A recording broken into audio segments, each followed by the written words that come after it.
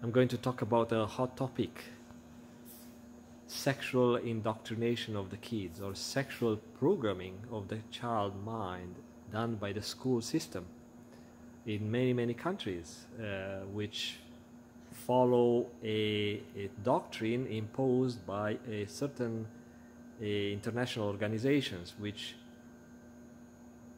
took this job, which is not their job, is the parent's job, took this job with a very sneaky purpose. By the way, we live in a fake world. When you see someone recording themselves on a nice backdrop, like could be a bad sheet, could be some software that fools your mind, thinking that, oh yeah, those are the pros, they know what they are talking about. But telling you, even the schools, even the teachers have no idea what they are talking about. It's blind leading the blind, and they are just robots working for a system. They get paid, they go home, and they don't give a crap. Some they do, but they were threatened losing their job if they go against an agenda. So before I get into this topic, I'm going to touch a side topic about the cocksuckers, but it's nothing to do with people of certain sexual orientation. No, I'm talking about certain corporate workers who would go with any policy imposed by their corporate environment, their corporate leaders. When the corporate structure and management changes, these cocksuckers would also shift their views according to the new orientation, new wind. And this type of behavior, this type of people would see me as a rebellious type of person who is trying to change the ways that are imposed by the smart people above, right? Because they think that I'm one of those thinking differently. Yes, I decided to think differently. And those people would flag my video. So flagging my video because it's inconvenient for their beliefs that were programmed in their minds by their corporate environment, or maybe their political party they belong to. So these people, these cocksuckers, have emotional needs since the childhood. They try to belong to a group. They try to belong to a higher power, higher system. Whatever system is feeding their bellies, right? So they are this survival mode, and whoever feeds their belly, their family, whoever helps them ensure their survival needs, they will go with that. So they are shifting all the time. See, okay, this political party gives me more, I'll go that way. This company gives me a better salary, I'll go that way. So they don't have a personal identity. And to them, these new ways of indoctrinating kids to believe that they don't have a real personal sexual identity, it's okay, because it identifies to themselves who they are. They are like, okay, I identify with the group or with the people in power who give me the means of survival, because I was programmed as a kid like that. So my parents always wanted to be in control, and they told me that I have no value, no identity, I'm a nobody, I'm a piece of crap. And myself, I grew up with this type of lack of self-confidence, self-power, and I go with whoever gives me that feeling that they are in charge, they are powerful, and I'll suck their cocks because it serves my needs. So that's a side topic about cocksucker, including people in deciding the policies in YouTube and stuff like that. So probably this video is going to be shut down, right? So share it before it goes. Share it before it goes, because yeah, I had 2 videos shut down, not saying stuff, not going against COVID. They said something. I went against some COVID policy thingy, which was like written in 2020, outdated stuff. But I didn't touch that. Like I didn't go into the depths of that. But still, someone flagged it, and I didn't argue. I said, "Fuck it, it's okay." So I'll record it maybe for different platforms sometimes. So parents who lost their authority over their children, and it started long time ago. It's not like new stuff.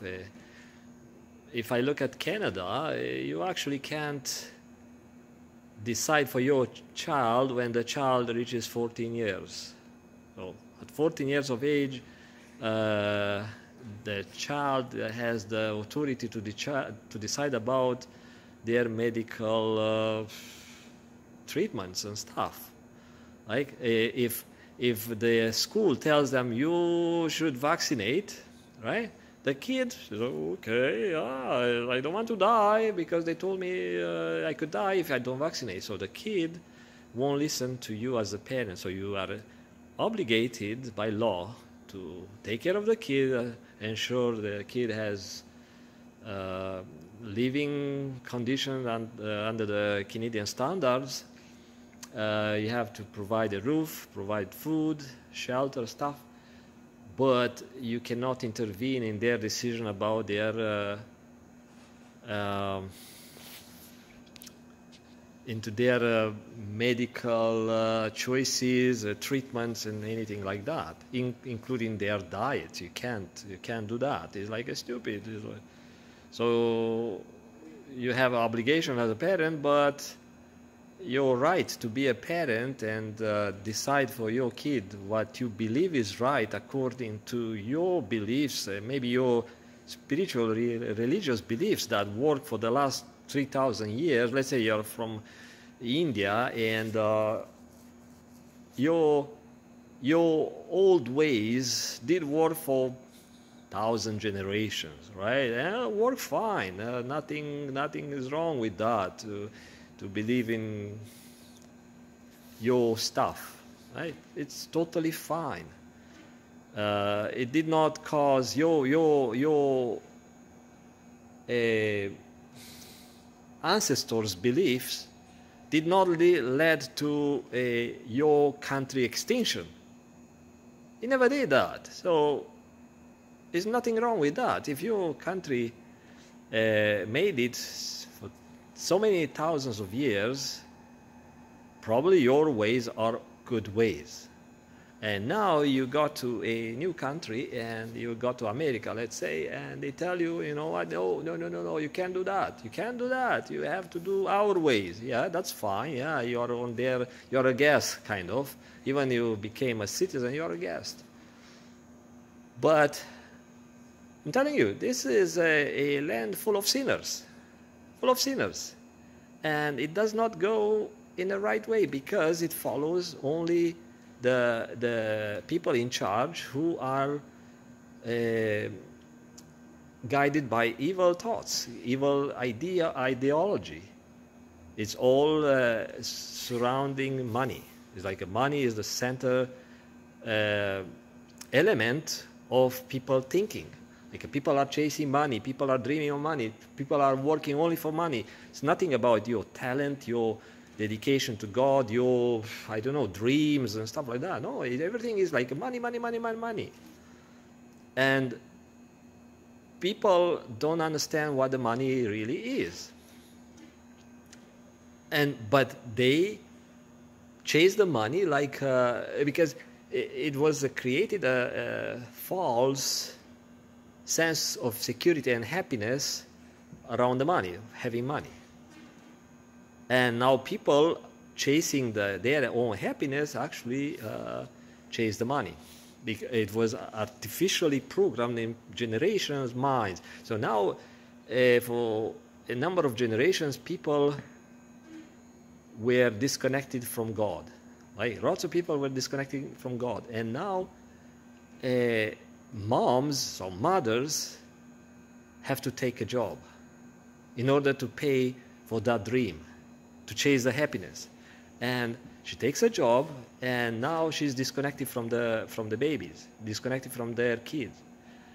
And her role as a mother is diminished. It's like they are mothers for 10%.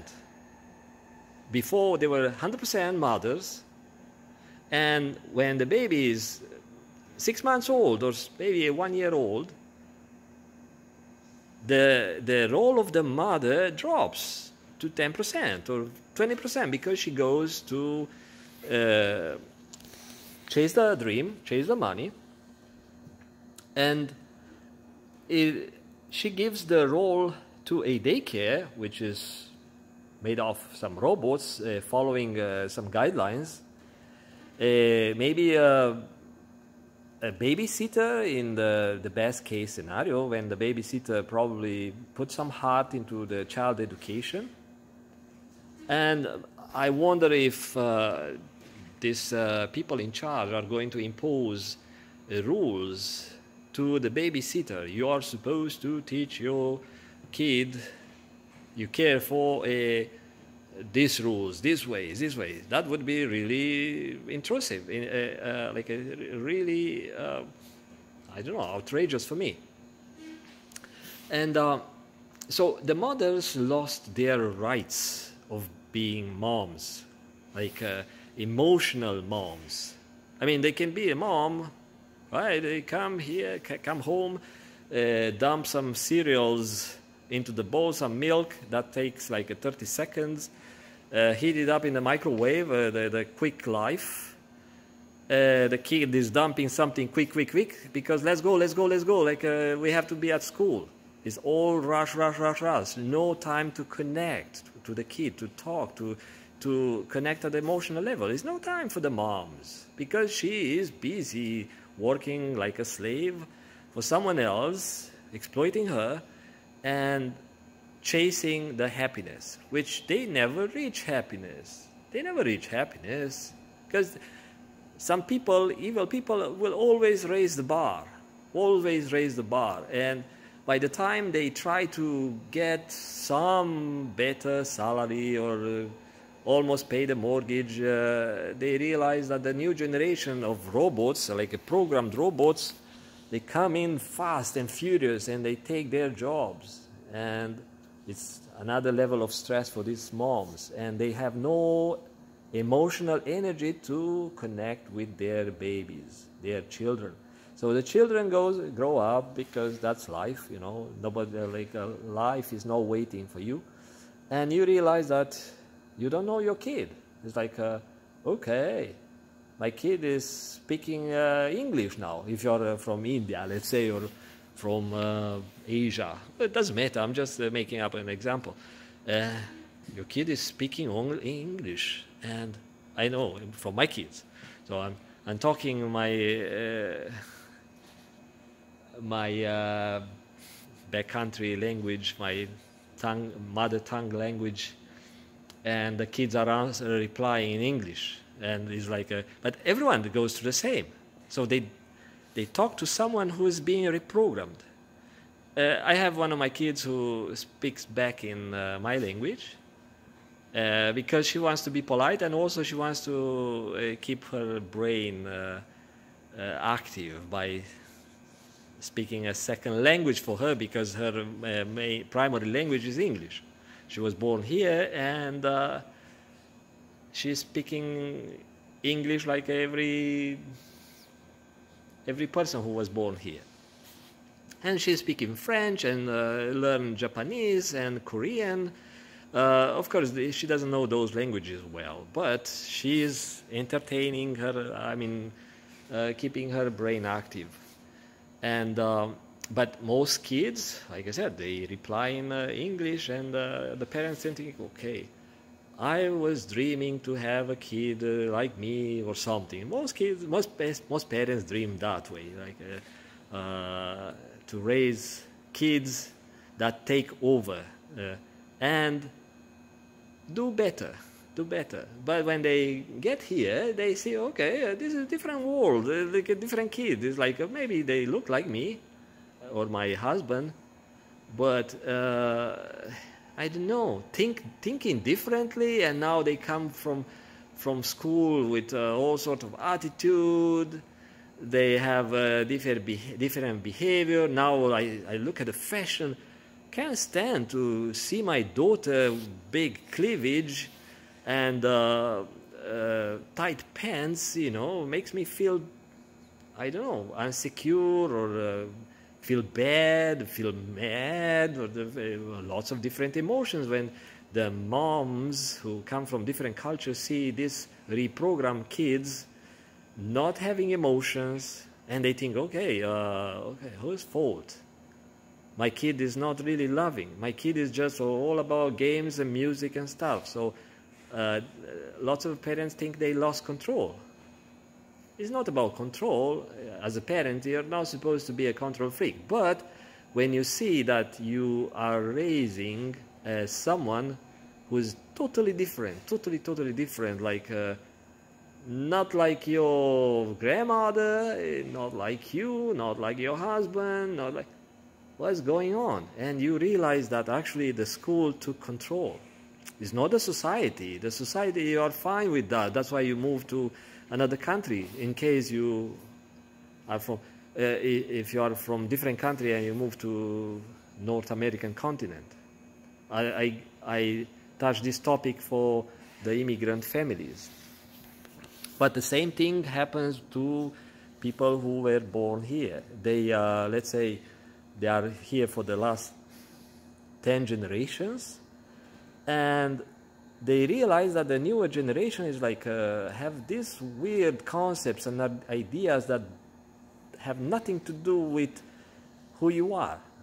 And you try, as a parent, you try to inspire, because that's the thing, that's the way the new generation learn from their ancestors. They look up and they use these people as a people of trust, which are people as their source of information to copy and use for their growth, their learning, their, I don't know, young adult startup experience.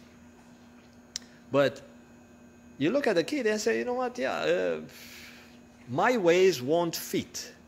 My ways are useless to this kid. So my kid is, let's say, 16, 17, is already thinking differently. Or now you have, let's say, 10 years old kid, and they teach the kid sexual education in school. And you are concerned because, let's say, you are Muslim, as a background, spiritual background, and you think this is not normal, this is not okay. My grandma would turn upside down in a grave knowing that I allowed my children to be taught sexual identity at that young age. And it's scary because now the kids are like a sponge, they are curious, and the kids are at the time, especially like a 6 years old, 7 years old, they have no idea what's going on, who they are, what's their role is. They are like a new on earth, like a guests. You can say that they are guests. We are all guests on earth, but they are new guests, and they have to be offered or given a hand to accommodate here. And wrong people give these kids, these guests, wrong information, right? It's like they want to integrate in a society, and the society tells them, yeah, you integrate if you follow my rules, rules made by evil people, with a purpose of dividing people into smaller groups. So that's one of the main goals. They come up with this type of tricky, sneaky concept that being inclusive is part of an advanced culture and society. That's a fucking bullshit. Nothing to do with that. So people can be inclusive with, let's say, handicapped people, maybe gays, lesbians. Okay, we tried that and works fine, yeah. But now they want to divide people even smaller groups, so they are easier to control. And I'm not making stuff up to scare you or something like that, but I'm saying, if you are disconnected from the kids, probably it's a lost battle. But if your kid is only 5-6 years old, just pay attention to the trends, pay attention where the world goes, and it's your duty, it's your God-given duty or obligation to teach your kids about who they are. Teach your kids values. So your ancestor values that worked for you and will work for your kids. Even they are in different cultures, still humans go by the same survival rules, as long as you follow the country laws. But now the thing is, politicians are pushing to change certain laws, including freedom of thinking, religious freedoms, and stuff like that. So the funny thing is that even the spiritual leaders are shifting their views according to the politicians. It's like a politician tells the spiritual leaders how to think and how to push a doctrine to their followers. And now I'm going to touch something sensitive for a lot of people. Last year, I'm looking into a way how to avoid vaccination. I don't want to vaccinate, but I was asked to be vaccinated, to get vaccinated. So I don't want that. But I was looking, like thousands and thousands of people, they were looking into ways how to avoid vaccination so I could continue my work. And there was not such a big pressure in my workplace, but we have customers who require this type of stuff. At the time, they require vaccination, and I didn't want my employer to choose someone else to do my work just because I'm not vaccinated. So I did dig into religions, like which religions are supporting people's freedom of choice. And I was told that, yeah, maybe Jehovah's Witnesses. And I'm going into their website. This is like a funny stuff. I'm going to their website, and right on the front page, there is a video. There was a video, now this is gone.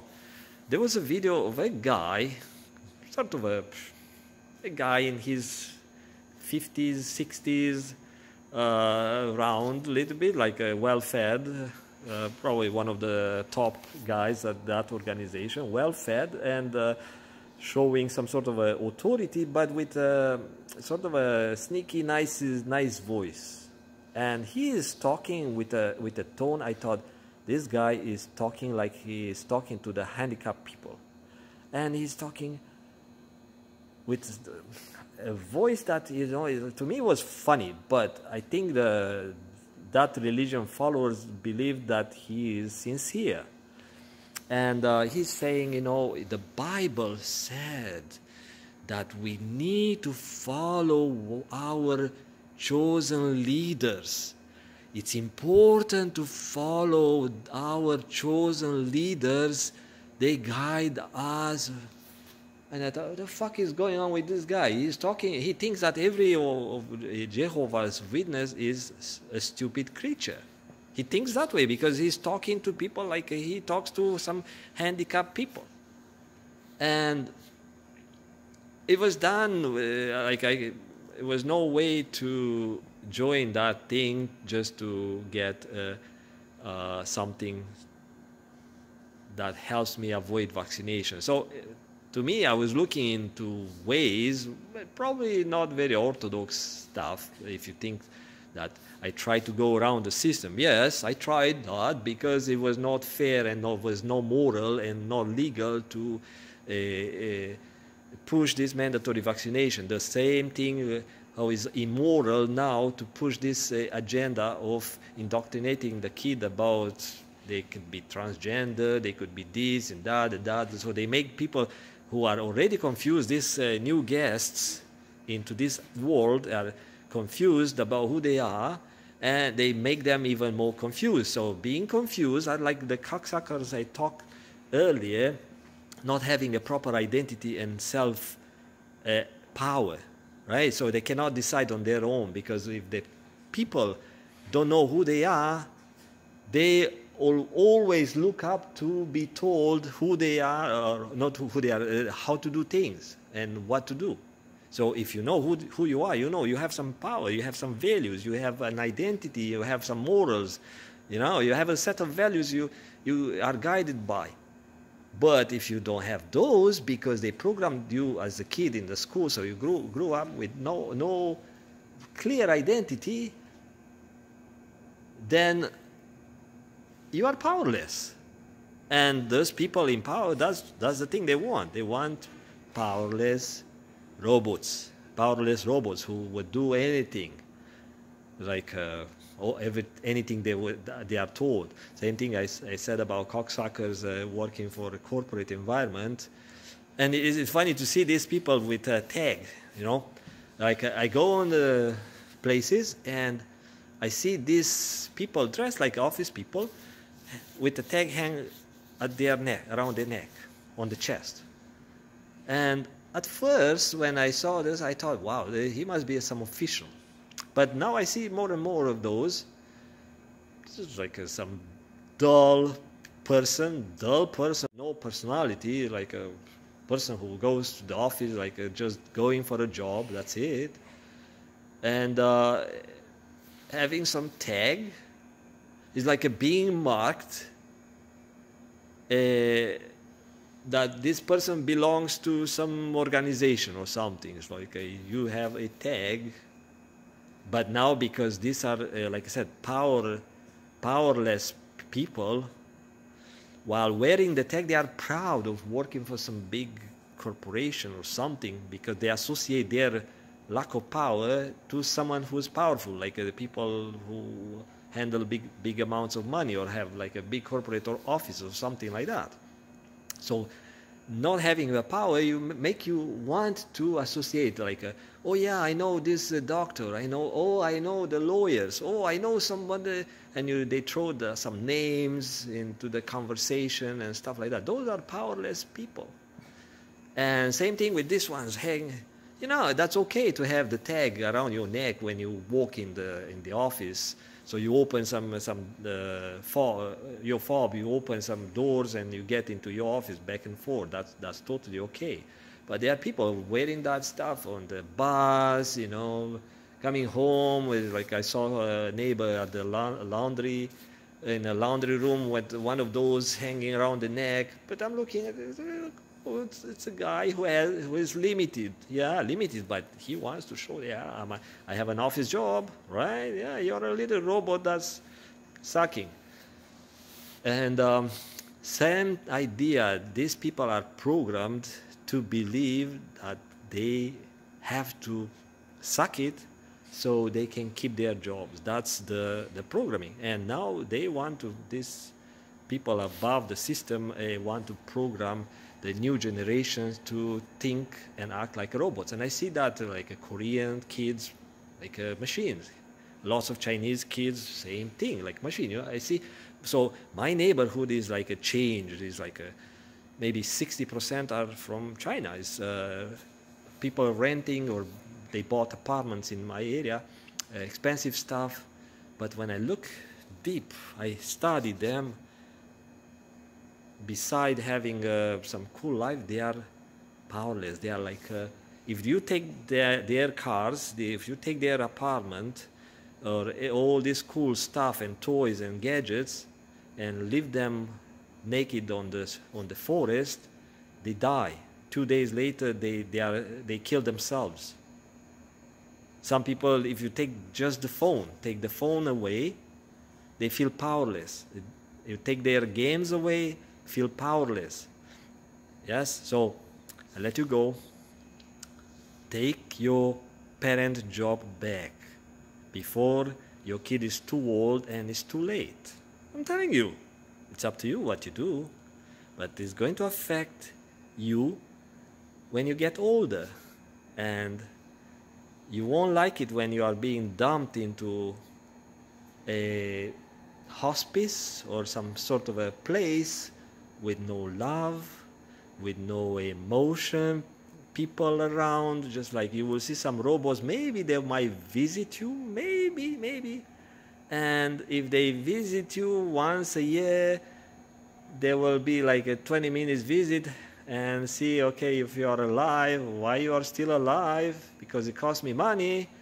Okay, that would be the attitude, and it will cry in your heart, and you will think, but they might tell you, Mom, I don't know you, you did not raise me, school raised me, I only know some idiot teacher in grade 3 or something.